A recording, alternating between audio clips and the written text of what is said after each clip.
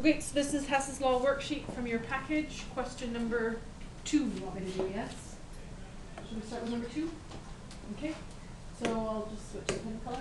Okay, so it always helps to know exactly where you're going. So we're going for NH3 gas. Write your state symbols, write your state symbols, write your state symbols. You're saying to me, please write my state symbols, but yes you do. Gas yields 4NO plus 6H2O, gas and gas. Okay, I was right 2 big on this board. Okay, so you're asked to find the delta H for this reaction. And it's given you 3 reactions, and you know you need to either flip them, multiply them, or leave them be in order to have them cancel out and net this above reaction. So if I have N2 plus O2 yields 2NO given to me, delta H equals negative 180.5, all of which are gases. I look at my reaction above, and I look and I say, oh, I need NO. This gives me NO, both on the right-hand side of the equation, of the arrow. I am not going to flip this one. Everybody okay with that? But I need 4 NOs, and I only have 2 NOs. So I'm going to take this equation and I'm going to multiply the whole thing by 2. Which means I also have to multiply the delta H by 2. This will give me 2, and in fact I'll change the color. This will give me 2N2 gases plus 2 O2 gases yields 4 NO gases, and my delta H for this would be, somebody help me, 361 kilojoules per mole. Okay, the next equation says it has N2 gas plus 3 H2 gas, giving me 2 NH3 gases. What of that equation do I need from the above equation? Colton.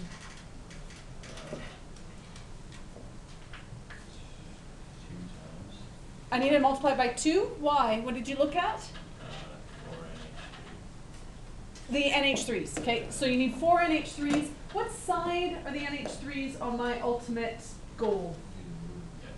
On the left. What's the problem? They're on the right. So not only am I going to multiply this by 2 as you suggested, but I'm also going to flip it. Okay, so that results in this then. 4 NH3s yields 2 N2s and 6 H2s. And the delta H for that on the sheet is negative 91. So because I flipped it, it's now positive 91. And then you also multiplied it by 2. So it's now positive 182.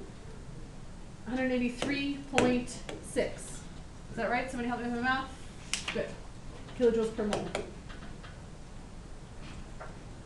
Do you understand where I got that number from? Do you understand where I got the number from? Yeah. Yes. Okay. So it also gives me a third equation.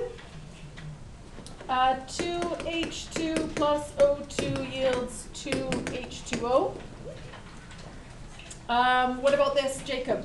What about this am I going to need? You're going to need 3 more H2Os. Right, because of the waters. So 6 waters up there, so 2 waters down there. So I'm going to multiply this by 3. They're both on the right-hand side of the arrow, so there's no need to flip.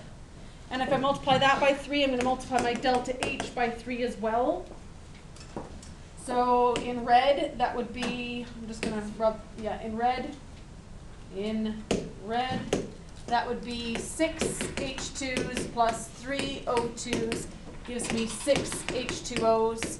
My delta H is no longer negative 483, but is now 3 times that. Somebody help me with the math there.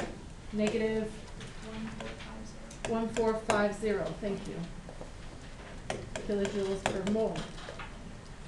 Then I'm going to only look at the reds. I'm not trying to make this eraser bigger. So I'm going to only look at the reds because that's my, after I finished flipping or multiplying.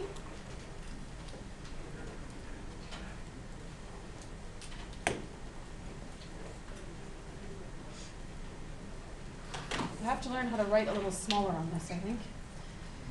Okay, and my net value then will be, just to make sure I've got everything canceling out and being the way I want it to be. My 2 N2s here are going to cancel out those 2 N2s. They're both gases, so they both cancel out the same. My, what else is going to cancel here? Oh, I'm going to add my oxygens. They're going to end up adding together. My 6 hydrogens are going to cancel out those 6 hydrogens. That's all the cancellations I can see. So I end up with 4 NH3s, gases, 5 oxygens. It's a rubbish 5. 5 oxygens. Do you see where I got 5 oxygens from, Craig? Do you see where I got 5 oxygens from, Jacob? Yeah, from adding both together. Good. 6 waters and 4 NOs, both of which are gases. You see that? And then my delta H's, is that 361 plus 183.6 plus negative 1450. And the final answer for the delta H ends up being negative 1628 kilojoules per mole. Or just even, in fact, actually it's not kilojoules per mole because there's no 1 mole of anything in that equation. Everybody listen to that point. In question 2, even if you got the right answer, your final answer units are just in kilojoules, not in kilojoules per mole. Because there isn't a per mole of anything. I've got 4 moles, 6 moles, 5 moles, 4 moles in this equation. And it's not per mole of anything. So it's just, your answer is just negative 1,628 kilojoules. Done. So if you've got a per mole there, rub it out. And by the way, when in doubt, don't put the per mole in. Because you won't be wrong. It's that many kilojoules for the 1 mole. Okay, so when in doubt, don't put per mole in, just put kilojoules. Does that make sense? Okay, so have a go at the. Sorry, there's a negative there. So it's negative 361 plus positive 183 plus negative 1450 gives you still that answer because I looked it up at the back of the book as opposed to pushing it in my calculator. There are 2 ways of answering Hess's law. The first way is algebraically, which is what we've just done, right? That's what we've just done. And all of the equations and the delta H's have been given to us for us to flip or multiply. So for example, let's do this one algebraically together. C8H18 liquid plus 25 over 2 O2 gases yields 8 CO2s and 9 H2Os, gas and gas. And the question is, what is the delta H naught C of this reaction? What is that? What does this C stand for? Combustion.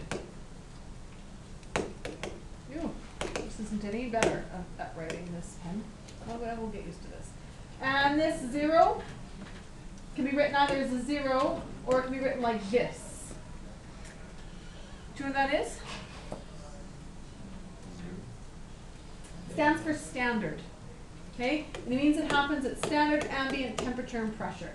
So that means 1 atmosphere of pressure. That's important for the gases. 1 mole per liter if it's a solution, so that the concentration is 1 mole per liter. And I'm missing something. Oh, temperature, 25 degrees Celsius, room temperature. Okay, so that's what SATP is. And the delta H is the amount of heat released will be different if it's a different pressure for the gases, etc. So anyway, if we compare everything at standard, then we know they're all the same. Okay, so algebraically, they would have to give us that equation. Can I rub that out? The whole thing? Yeah.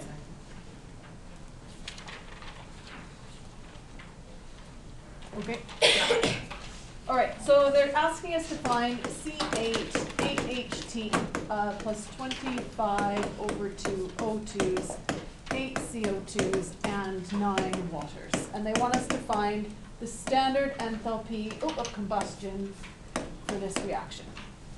So then they give us the standard enthalpies for these reactions. Have you noticed these knots on all of your equations so far? Anybody notice them? No?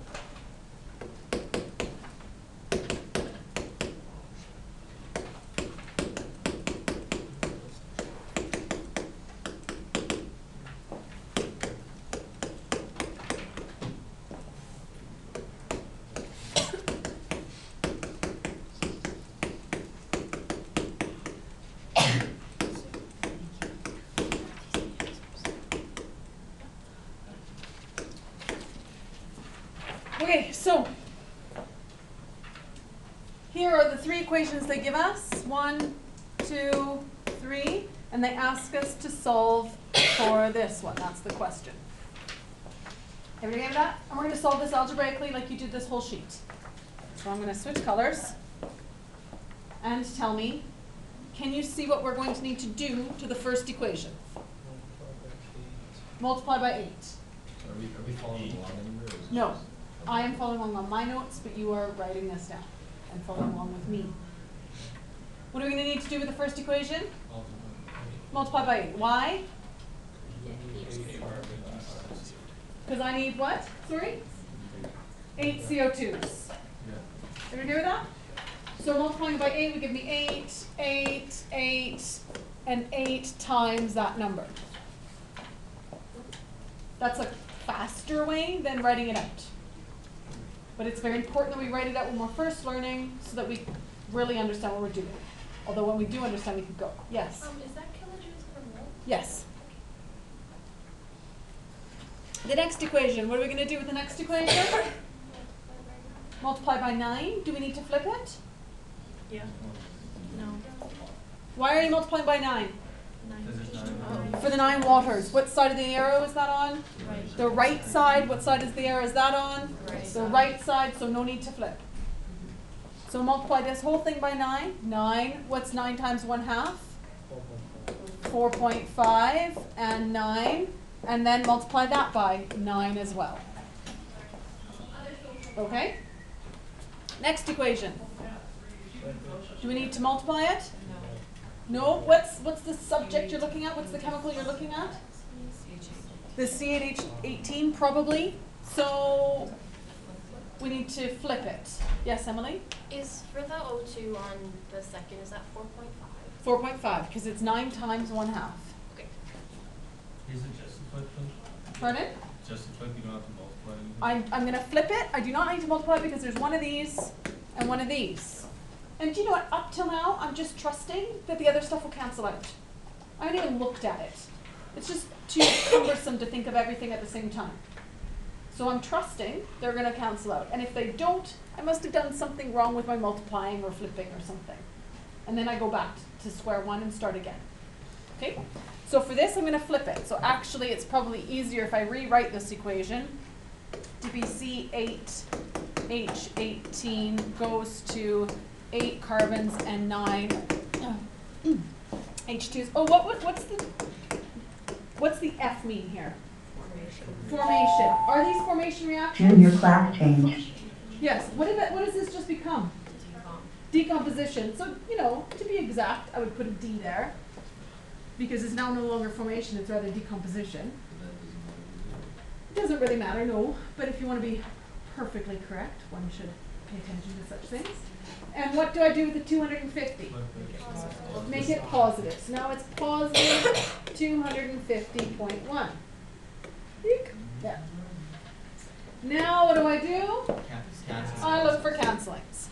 Okay, so do I have, I don't want any carbons, because in my original question I don't have any carbons. Do the carbons cancel? Yeah. 8 on the left side of the arrows and 8 on the right side of the arrows. Do the hydrogens cancel? No, but you can like. I hope. Yeah, 9 hydrogens on the left side of the arrow, 9 hydrogens on the right side of the arrow. Thank goodness, because there are no hydrogens up here either. There are oxygens up there, so I'm just going to leave those. There are carbon dioxides up there, so I'm going to leave those. There are waters up there, so I'm going to leave those. And there are octanes up there, so I'm going to leave those as well. Okay, so now nothing else cancels, actually. So now I start writing things down. C8, H18, plus, I'm hoping these add up to 25 over 2. If I have 8 and 4.5, Yeah. is 12.5. Is 12.5 25 over 2? Yes. So 12.5 is the same. You can write 12.5 or you can write 25 over 2. Whatever feels more natural to you. And how many carbon dioxides have I got? 8 carbon dioxides. That's good because I wanted 8 carbon dioxides. I want 9 waters. Do I have 9 waters? Yes, I have 9 waters. Remember your states, so I'm just going to pop them back on because they didn't need to cancel, but sometimes they do. That's a liquid, that's a gas, that's a gas, this is a gas. My delta H of this, what do I call it now? F, D, what kind of reaction is it? C for combustion, because it's reaction with oxygen. So C for combustion, which actually was in our question anyway, look up here, C, equals 8 times negative 393.5, 9 times negative 241, and positive 250. Adding them all up, I really hope that you get negative 5,074.1 kilojoules. I'm going to stick with kilojoules, but I could do kilojoules per mole because it's of octane and there's a 1 in front of the octane. There's the delta H that goes with this equation. Everybody okay with that? So that's what we learned yesterday, how to solve it that way. Okay? This is how else you can solve it, because actually Hess also realized that as long as I'm using formation reactions all the time, I can solve this another way. And your data booklet has a whole list of formation reactions. So, if they say to you, calculate the delta H naught C for C8 H18 plus 25 over 2 O2s goes to 8 CO2s plus H2O. So same question as before, okay? Only this time they're not giving you any equations to flip, multiply, or add. They haven't given you anything. That's it. That's the end of the question. Done. So at this point you freak out, and then you look in your data booklet. And you go, oh, I've got a whole bunch of formation equations in my data booklet. Your data booklet page, I don't know, 8 or something, I think, just off the top of my head. 4, okay, I don't know. Data booklet page 4 gives you a whole list of formation equations. And if you wanted, you could create an equation like this. You could create those equations and write your delta H's and then multiply them, flip them, or you can use this fancy dancy equation. It looks like this. Delta H for a standard temperature, ambient temperature and pressure reaction So the enthalpy of a reaction, RXN reaction, at a standard enthalpy temperature and pressure equals. So in other words, the delta H naught reaction for this equals these big E's, which look like that. They're a math symbol for, anybody know? Sum. So it just means I add them up, or totals of addition though, okay? So I'm going to add up the number of moles I have of all the formation reactions of my products. Ooh, what happened there? Ooh, hello.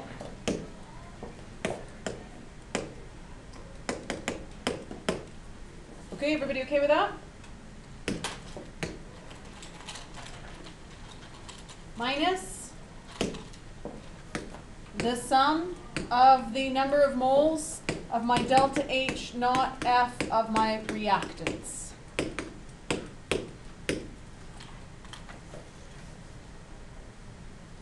So what does this mean? This means I go to my data booklet and I look up the delta H naught F's. In fact, I better choose a different color for that because I'm subtracting. I go to my data booklet, I look up the delta H naught F's for the products, and I multiply that by the number of moles in the equation. Oh, those aren't products, those are reactants. Undo, undo. That one and that one. Oh, I also didn't balance that right. There should be a 9 there, shouldn't there?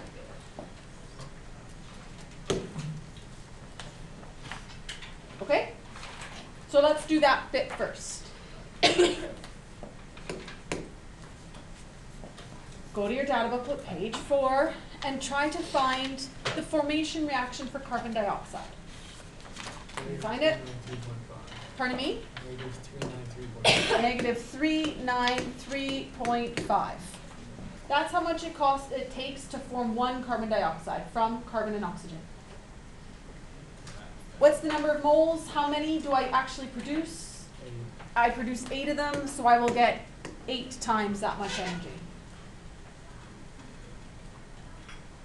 8 times negative 193.5 plus 9 times the water one. Liquid. Well, that's the point. So in your data booklet you have 2. One is for liquid and one is for gas. The one I have written down is 29241, so that must be gas. Yeah. So you use the gas one here, 241.9.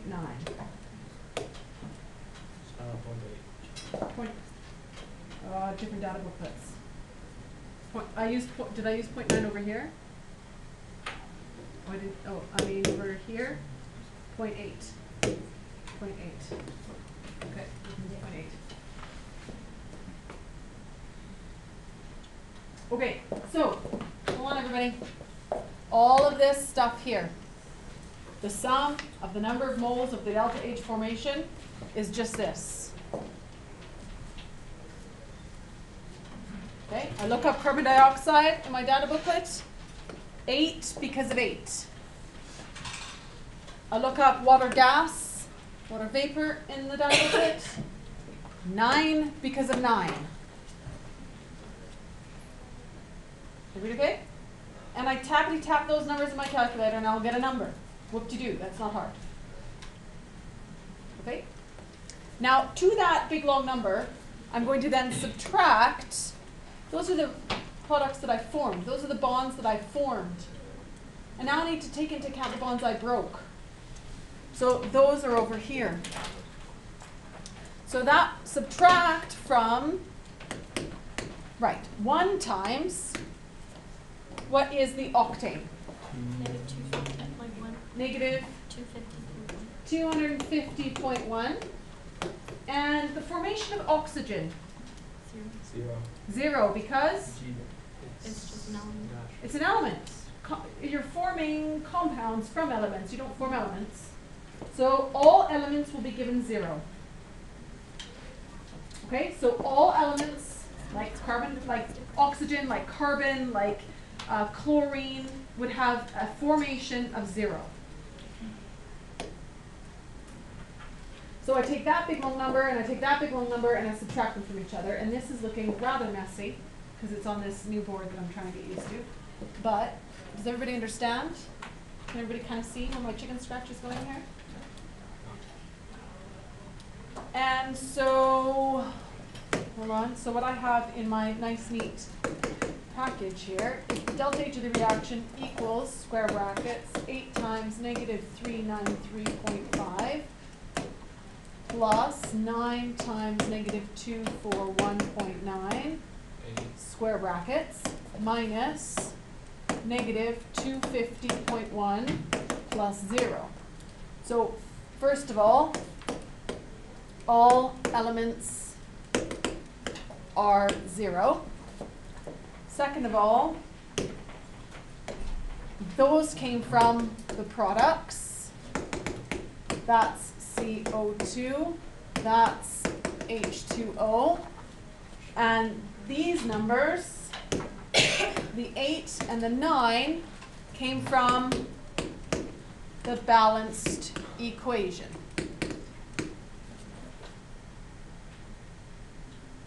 Okay? The 8 and 9 came from the balanced equation. Those numbers came from the data booklet as carbon dioxide and water. This number came from the data booklet as well. Oops, switch. Came from the data booklet as well as C8H18 because these are my reactants.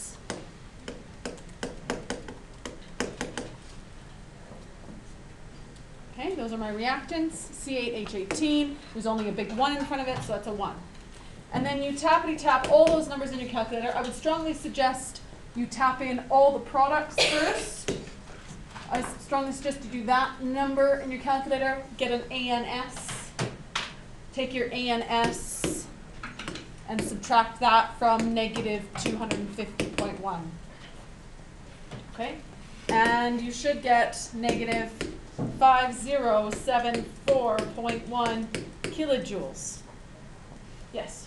Well, no, that should be 241.8. For water. We changed that on Oh yeah, we changed it on the board? Yeah. That's irrelevant, really. Okay. Anybody notice anything about that answer? It's the same. It's the same. It's the same answer. So there are 2 routes in which to get a delta. In fact, there are 3 routes in which to get a delta H. One is to use calorimetry from chapter 9. The second way is to do it algebraically, which is your cancelling outs. And the third way is to do it using Hess's law of formation, using your formations from your data booklet. Okay? Again, it's pretty straightforward, I think, anyway. Where students make mistakes normally is punching them in your calculator. Because if you don't put that in brackets, then the subtraction ends up not adding, and you end up subtracting something you didn't need to, and that's what happens mostly with students on this question. Okay? So be very careful on the procedure that you use to put it in your calculator. Okay, any questions on that?